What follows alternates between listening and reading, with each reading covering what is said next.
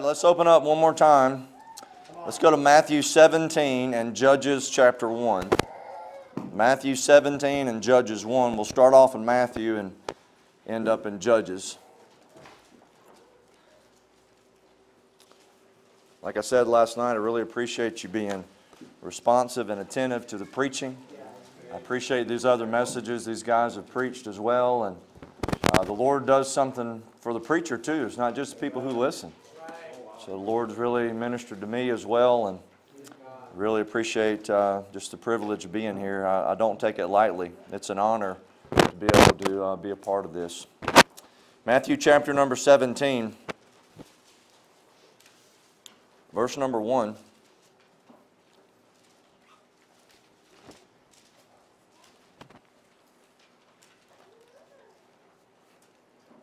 And after 6 days, Jesus taketh Peter, James, and John his brother, and bringeth them up into an high mountain apart, and was transfigured before them.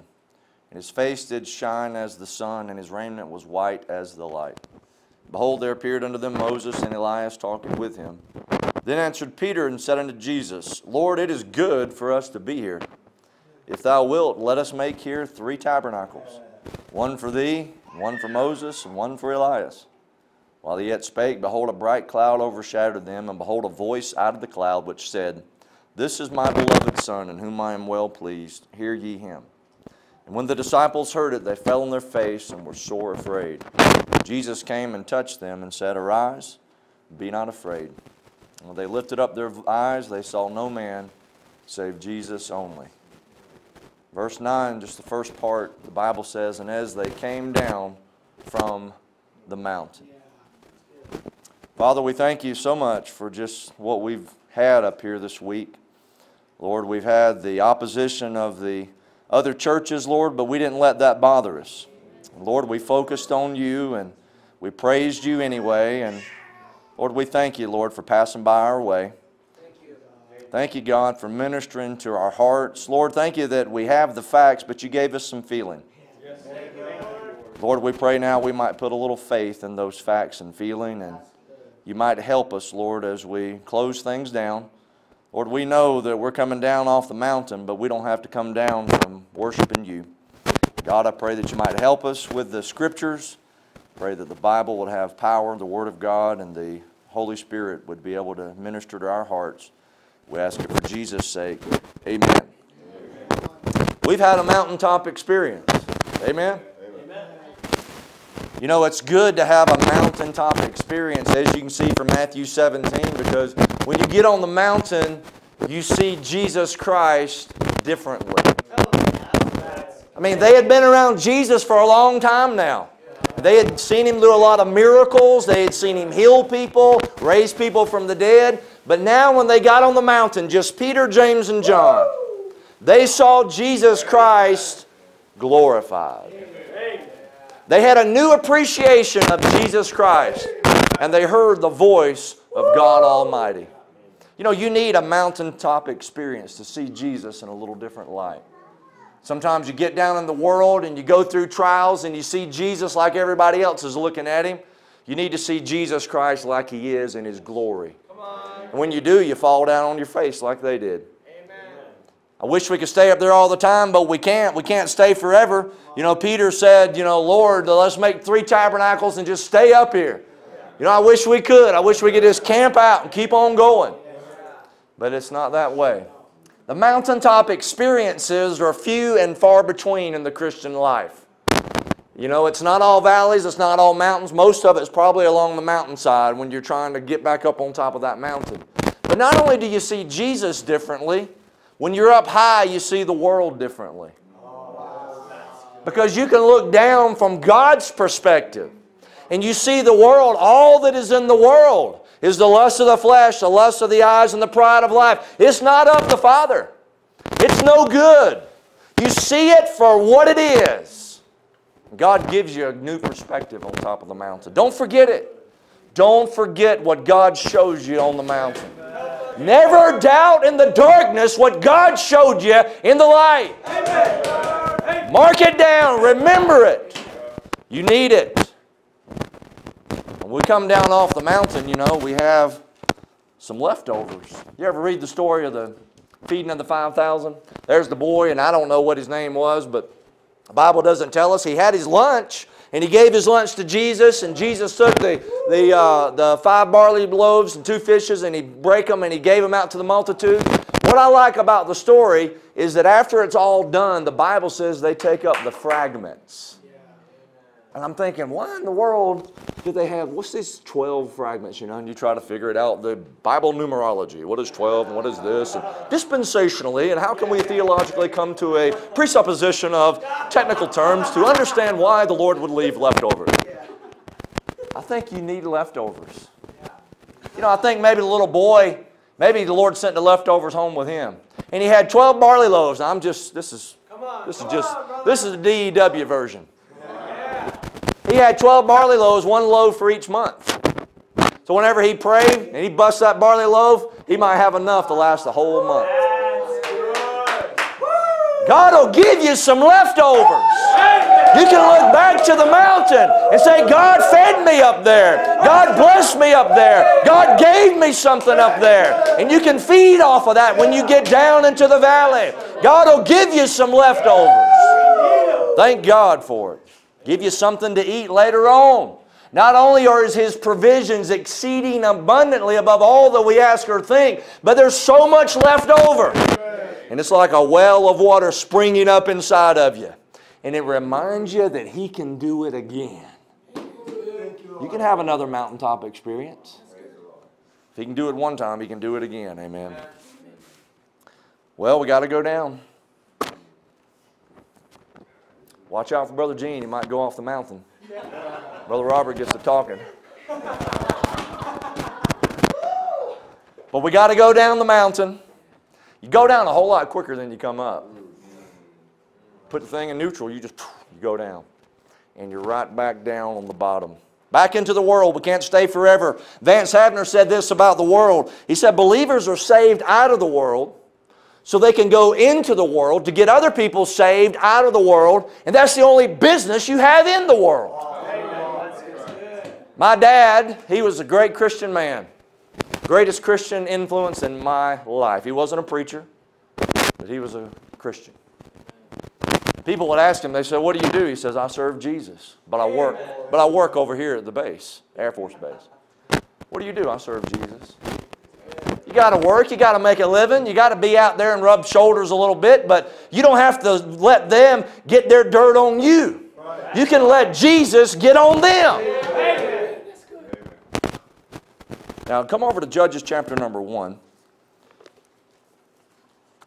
No doubt when the temptations come, they're going to come when you get down from the mountain. We didn't have time to go there, but in Matthew 17, whenever they come back, we'll see it in just a little bit here. When they come back in Matthew chapter number 17, there's all kind of problems after the Mount of Transfiguration.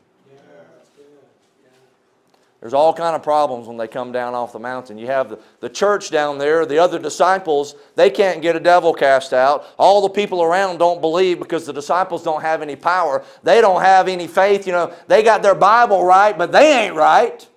They got all the dispensations figured out, but they can't get a prayer answered. And he comes down, and here's Peter, James, and John. They're coming down off the mountain. Glory to God. You wouldn't believe what God did. And they're sitting there like, victory in Jesus, my Savior, forever. I love to tell the story. You really love it? I love to tell the story of ancient things above. Really? Don't let that discourage you. You come down, not only is the world still just as wicked as it was, but the church is still just as dead as it was. Don't let other Christians discourage you. Don't let them steal your joy. Don't let them take the mountain experience away from you. God did something in your life. God answered some prayers. God met some of your needs. Don't let them take it off of you. Don't let them steal your joy.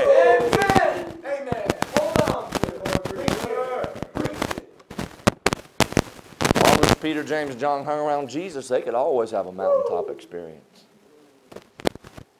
Now look over here in Judges.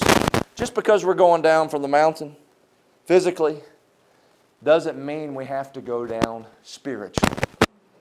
Amen? Sound good?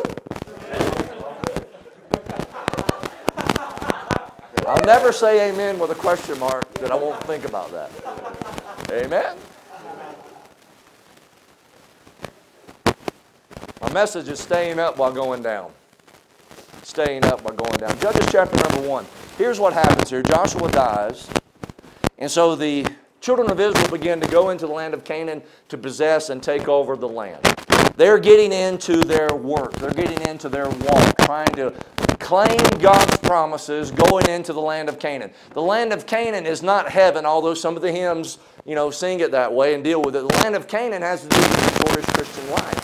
It has to do with serving God with the truth that God's done for you after He brought you out of Egypt, after He washed you in the blood, after He brought you through all of that. So they begin to go in after the death of Joshua, and they're going in, and things at first seem to go pretty good. They begin to win some battles, verse number 5, against Adonai-Bezek, and they fought against the Canaanites, and things go pretty good for a little while, but then things begin to go down. Look down, if you will, in verse number 18. The Bible says, also Judah took Gaza with the coast thereof, and Ashkelon with the coast thereof, and Ekron with the coast thereof. And the Lord was with Judah, and He drave out the inhabitants of the mountain. Praise God. They had revival on the mountain. You see it? But could not drive out the inhabitants of the valley. It's easy to praise up here. It's easy to pray up here. It's easy to witness and talk about Christ up here and shout up here and read your Bible up here. But when you get down in the valley, that's when the temptation comes. They couldn't drive out the inhabitants of the valley.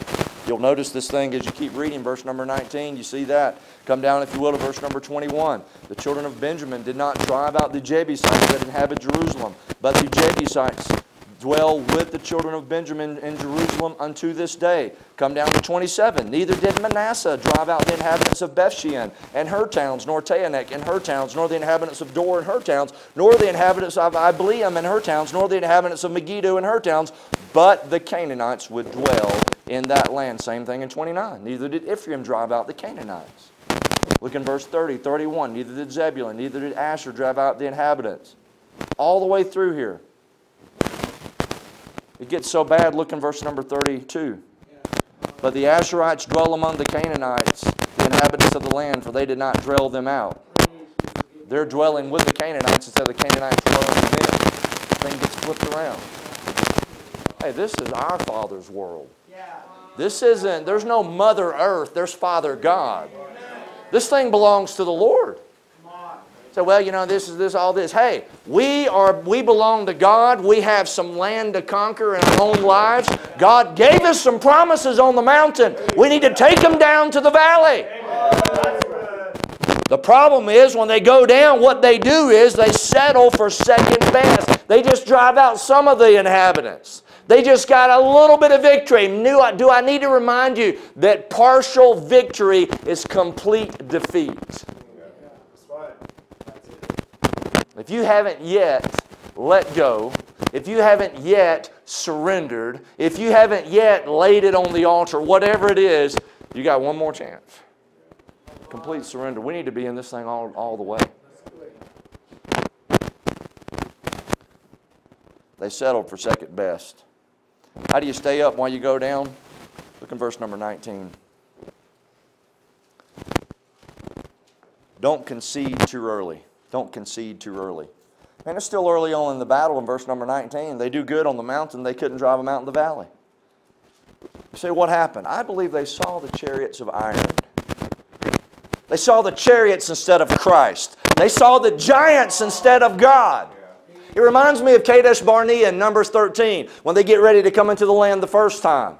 And Moses is on board, and Joshua and Caleb are the only two spies that are on board. They're ready to go. But the other spies, they see the giants. They see all the walls. They see the cities. They see all that, and they're intimidated. Young people, don't be intimidated by the world. Don't be intimidated by the glamour, by the glitter. Don't be intimidated by the fame and the fortune and the prestige and the money. The lust of the flesh, the lust of the eyes. Don't be intimidated by those things. I believe the spies went in and they were intimidated and they saw that the Opposition for them was too strong. The giants. No way I could beat that. You know, all of us have giants in their life. Right? Lay aside every weight and the sin which doth so easily beset us. You have one particular sin that's bigger than others, and it beats you up all the time. You know, you have a giant bigger than that sin. Jesus Christ on the inside. Greater is He that is in you than he that is in the world. I can do all things through Christ, which strengtheneth me. He which hath begun a good work in you will perform it unto the day of Jesus Christ. Don't let the opposition is not strong. Man, God's way stronger than that sin. You know, before sin ever was, God was. Before hell ever was, God was. Before Satan ever was, God was. Amen. Amen. Jesus was slain from the foundation of the world. Amen. Opposition, they say, is too strong. The obstacles are too great. Look at them big walls, man. We got to go climb over those walls. How in the world am I going to scale that wall? There's no way. There's just too many things in the way. I got too much life going on. I got to go to school, and I got to work, and I got to do my chores, and I got to go to church, and I've got to do this, and I got too many things in the way. It's getting in the way of Jesus. Too many obstacles. Why don't you do like the old preacher used to say? Make a stepping stone out of a stumbling block. You see a stumbling block, just step on it. Just step on it and keep going. Keep going straight. Set your face like a flint like Christ did, and make a stepping stone out of a stumbling block. Then they said the outlook was too narrow. All they could see was the giants. All they could see was, there's no way we can do this. All they could see is everybody else is doing it wrong. Everybody else is against us. There's not many Bible believers left. There's not many people that like the old-time religion. There's, you know, those hymns, they're just so outdated. We need a screen and we need all that. One thing you young people saw this week is you don't need a screen. You don't need contemporary music. You don't need a new Bible version. You don't need a praise team. All you need is what you've got, that hymn book and that Bible. Amen. Well, they see their outlook is too narrow. All they can see is right in front of them. They can't see what you can see on top of the mountain. You see, if you're on top of the mountain, you see God's a whole lot bigger than those giants. That's like David. He goes down in the valley of Elah. And he goes down in that valley, and all these people are giving up. And David says, you going to let this guy talk this way? How is it these people can say all these words around you young people, and they're sitting there cussing Jesus, and it don't bother you? I ain't saying you got to be rude, but sometimes you just got to stand up and say, hey, watch your mouth. You know, God's last name is not damn, right? It's not His last name. Jesus, oh, you're having a prayer? Let's pray. Come on. Oh my God. OMG, OMG. You know that's taking God's name in vain. Using the name of God without prayer and without reverence is taking God's name in vain. We just listen to it. God says, no. You don't need to concede too early. You start losing before you go down. You're already thinking about how you can compromise a little bit, how you can concede a little bit. Don't concede too early. And then number 2, look down in verses 22 through 26. Don't compromise too quickly. Verse number 21. Children of Benjamin did not drive out the Jebusites that inhabited Jerusalem, but the Jebusites dwell with the children of Benjamin in Jerusalem unto this day. The house of Joseph, they also went up against Bethel, and the Lord was with them, and the house of Joseph sent to descry Bethel. Now the name of the city before was Luz, and the spies saw a man come forth out of the city, and said unto him, show us, we pray thee, the entrance into the city, and we will show thee mercy. When he showed them the entrance into the city, they smote the city with the edge of the sword, but they let go the man and all his family. And the man went into the land of the Hittites, and built a city, and called the name thereof Luz, which is the name thereof unto this day. Compromise. It starts out, I guess, I'm not really putting my points, but I'll put this. You start out and you condemn sin. On top of the mountain, you're like, yeah, that stuff's wrong. I can see it clearly. I can see the world down there, the world, the flesh, all that stuff. That's bad. I see from God's perspective, I condemn it. And then it begins to move a little bit, and you begin to compromise with it.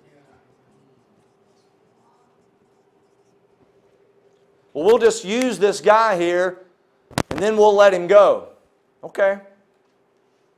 You know, I'll just let the old man get away with a little bit. I'll give him a little food, because I know he hadn't eaten all week. We've been up here on the mountain feeding the new man, and the old man hadn't anything to eat.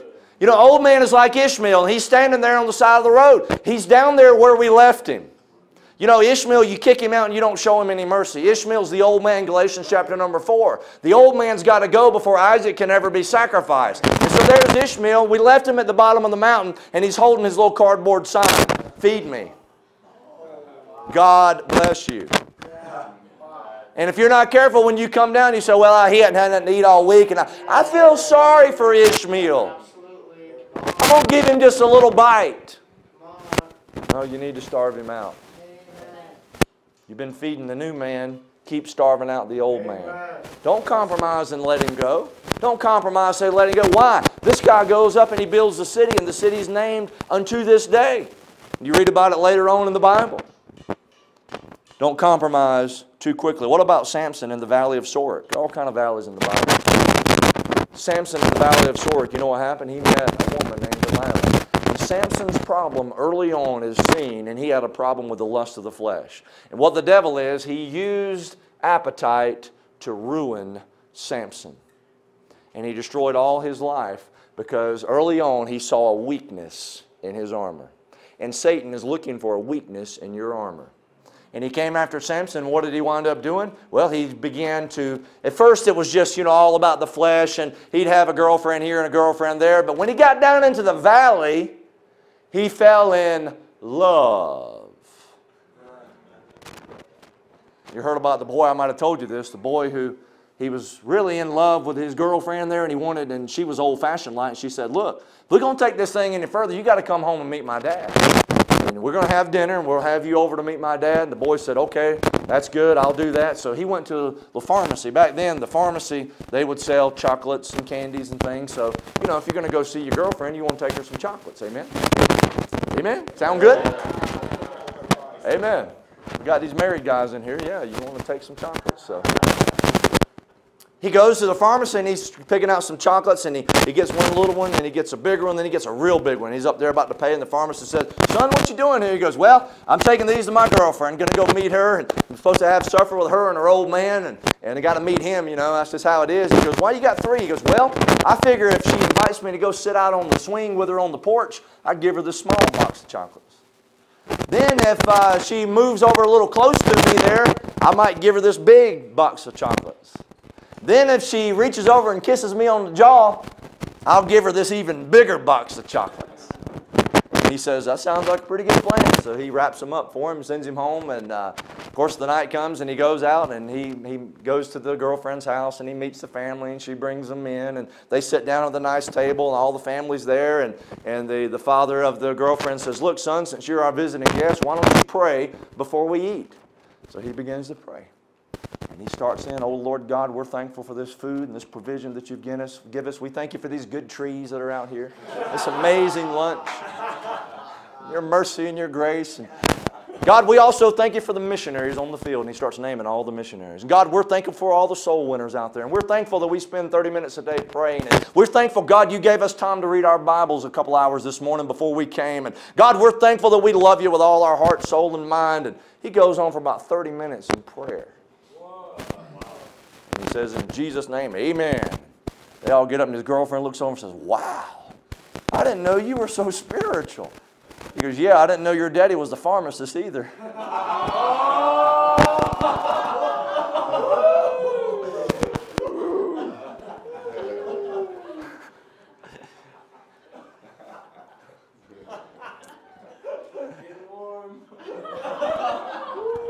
See, that was Samson's problem, kind of like Solomon's problem. Solomon, he had all these wives, and at first it was okay, because he was making political expediency moves. In other words, he was marrying them to kind of get in politics and get in good with the kingdom. And he did have peace for 40 years. Amen.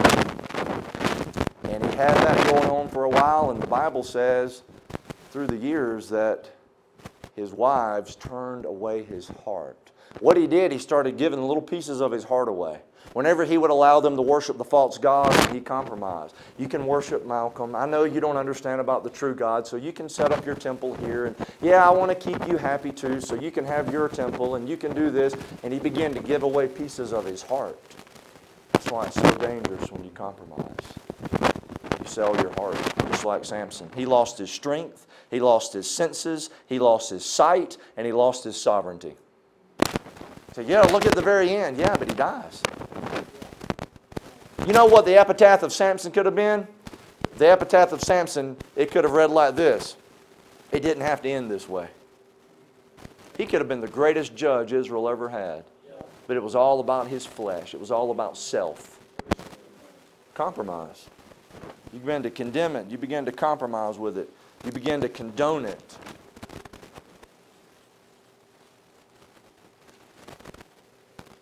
Begin to condone it.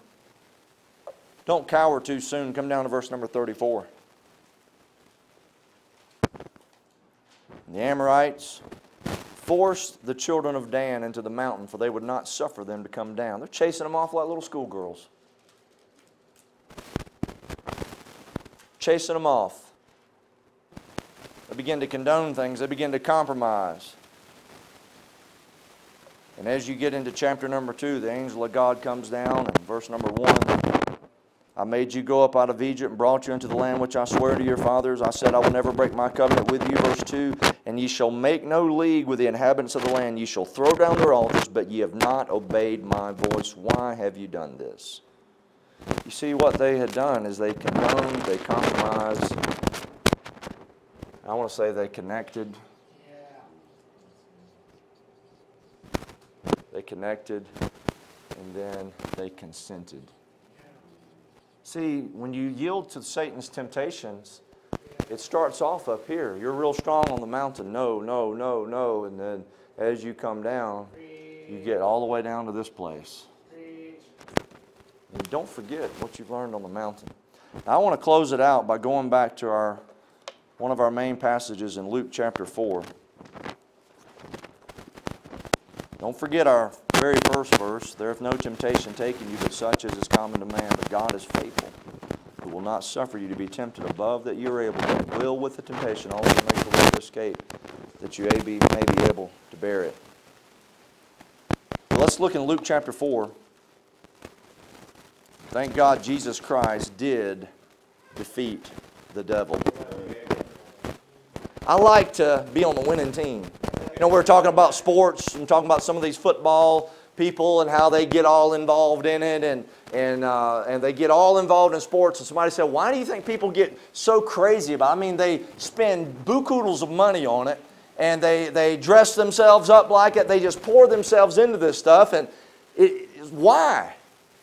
It's almost like they have to have something bigger than themselves to give themselves value. You know, we have something bigger than ourselves. We have someone bigger than ourselves. The Lord Jesus Christ. He won the battle. He defeated the devil. He is the victor. So in Luke chapter number 4, as we close this out and we look at these 3 temptations, we mentioned repent and replace. Notice verse number 4. When Satan tempts him with the lust of the flesh, with appetite, turn these stones to bread. You know, just do it yourself. Just please yourself. Look what Jesus says in verse 4. It is written that man shall not live by bread alone, but by every word of God. If you want to stay up while going down, you've got to be in the Word of God. You don't have to give in to the desires of the flesh. I'll just put it over here. The Word of God. Man shall not live by bread alone, but by every word. If Jesus Christ used the Word of God, we got to use the Word of God. Jesus Christ, He could have said anything because anything He said would have been Scripture because He's the Word of God and in the flesh, and anything He said was God's Word. But what did He do? He quoted the Old Testament. So why do we got to memorize all these verses? Thy word have I hid in mine heart that I might not sin against Thee. You need the Bible to be in you. It's a good thing to read the Bible, but you need the Bible to read you. That Bible's alive, and the more of it you can put in you, the more of it's going to help you, and it's going to quicken the Holy Spirit inside of you and prick your conscience. And it'll help you to realize I don't have to do what this flesh tells me, because the Word of God says, reckon yourselves to be dead indeed unto sin. You are alive. No, you're dead. You are alive. No, you're dead. You're crucified with Christ. I buried you. Living, He loved me. Dying, He saved me. Buried, He carried my sins far away. My sins are buried. The old man is on the cross. The old man is crucified. I don't have to give in to the appetites of the flesh. I don't have to do what this flesh tells me to do. I can say yes to God. I can say no to the flesh. I can say yes to the Holy Spirit. I can say no to this flesh. I can say yes to the Bible. I can say no to the appetites of the flesh. I have the Bible, the Word of God. That's my sword. Thank God for the shield of faith. But you got to pull the sword out and stick Him. When the devil tempts you, when you start thinking sin, think Scripture. When you think sin, think Scripture. The second temptation, He takes him on a high mountain, showed him all the kingdoms of the world in a moment of time. In other words, Jesus, I can give you a different kind of mountaintop experience. The world says we have mountain retreats. We can come up on a mountain and we can get you closer in touch with yourself. And you can have all kind of ambitions and see all kind of things that you can do on the mountain of pleasure. He shows him all these kingdoms in a moment of time. Verse 6, all this power will I give thee, and the glory of them. For that is delivered unto me, and to whomsoever I will I give it. If thou therefore wilt worship me, all shall be thine. And Jesus answered and said unto him, Get thee behind me, Satan. For it is written, Thou shalt worship the Lord thy God, and Him only shalt thou serve. Worship.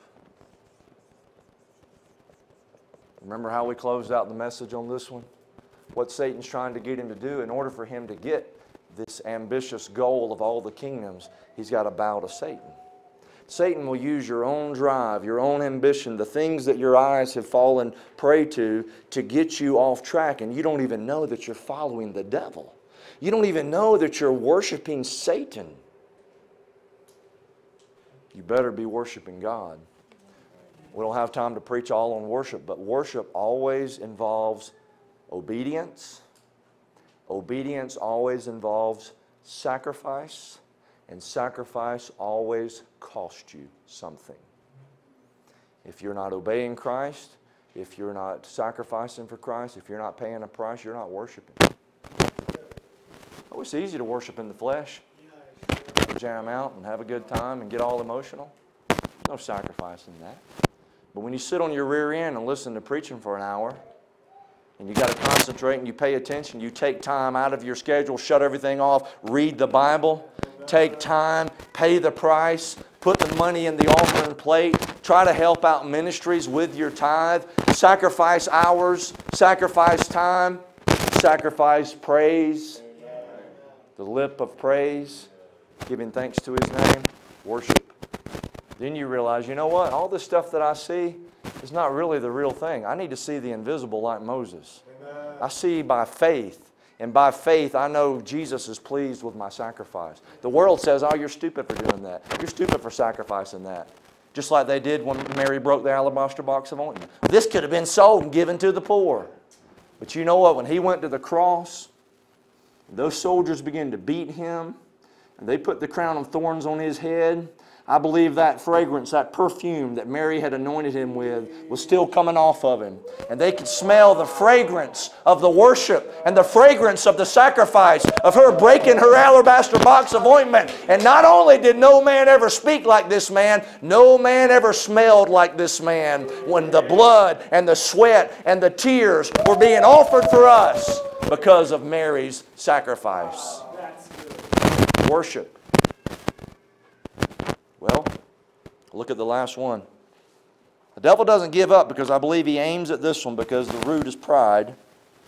And he brought him to Jerusalem and set him on the pinnacle of the temple and said unto him, If thou be the Son of God, cast thyself down from hence. For it is written, He shall give His angels charge over thee to keep thee. And in their hands they shall bear thee up, lest at any time thou dash thy foot against a stone. And Jesus answering said unto him, It is said, quotes the Bible again, Thou shalt not tempt the Lord thy God. I'm pointed out in verse number 10 there, when you run the cross reference to Psalm 91, He left out in all thy ways. Okay, so with the pride of life, He's trying to get him to do what he wants to do. And He says, not only do I not have to give in to the desires of the flesh, I don't have to take what the world has to offer. And He says, I don't have to have my reward now. I don't have to jump off the temple now. I'm going to get all the kingdoms one day. I don't have to jump off the temple now and let everybody see who I am, because He says, if thou be the Son of God, who are you really? You know, why don't you prove that you are somebody by changing your gender? Why don't you prove you are somebody by dressing like a girl and wearing skinny jeans? Why don't you prove you are... I'm going to keep on hitting that till I go home, I guess. Why don't you prove you are somebody by acting like a boy? Why don't you prove you are somebody by doing this like the world and doing this like the world? No. You know what? My worth and my value is found in God and who He made me in Christ. I am somebody in Jesus Christ. I am nobody outside of Christ. The Bible says you are complete in Him. Well, I wish I was this, and I wish I was that, and I wish I was that, and the pride and the ambition trying to drive at, I will exalt my throne. I want to be somebody. God didn't make me this way. I'm really this kind of person. No, you need to realize you're complete in Christ. You got your own fingerprints. You've got your own personality. God made us all as individuals, and He loves each and every one of us just like He made us. Thank God, even though we have faults, even though we mess up, we can confess up, and He still loves us, and He forgives us, and He says, you can go in all thy ways. If you'll follow in His ways, I don't have to have my reward now. Full surrender. God, I want to do what You've called me to do the way You want me to do it. Not the way so-and-so's doing it. I want to pattern myself, like last year's messages, after the Lord Jesus Christ. One day we are going to be completely conformed to His image. You know what? There's nothing wrong with starting to get a head start on that. We were doing rapture practice earlier, remember? Just trying to get a little light on my foot. So when it happens, I can go up quick. So I can go ahead and fall in love with heaven. I can go ahead and get excited about going there, and I can go ahead and say, you know what? I'm going to be righteous and holy and pure. Think about the no mores of Revelation. You ever study those? There's no more sickness. There's no more sepulchres. There's no more sorrow. There's no more separation. There's no more Satan. There's no more sin. No more sin. One day I'm going to be able to think anything I want to think, say anything I want to say, do anything I want to do, go anywhere I want to go, and it'll be perfect and pure. So why don't we go ahead and get a head start on that? Let's go ahead and live righteous. Let's go ahead and live according to His ways. Let's do things in His timing. Let's put Jesus first. Let's put God's will first in our life. Repent from, but we've got to replace it with these. I believe even though we're coming down off the mountain, even though we're going down, we can stay up on the inside. If we'll do this. Amen. Let's pray.